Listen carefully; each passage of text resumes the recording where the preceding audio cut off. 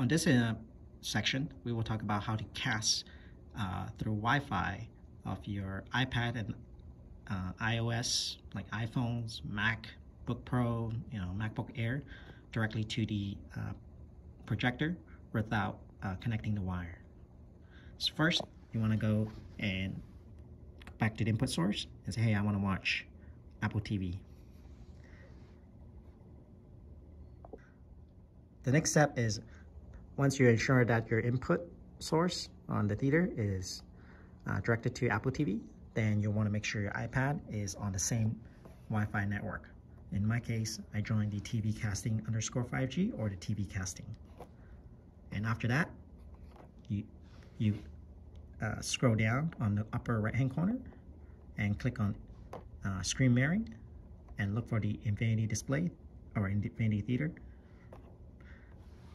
And click on it. It will detect momentarily. It's going to ask you for a PIN code, so that makes sure you're connected to the correct Apple TV.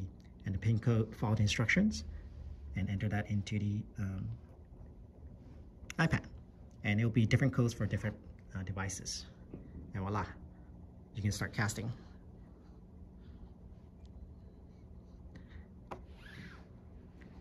And this concludes the final instructions.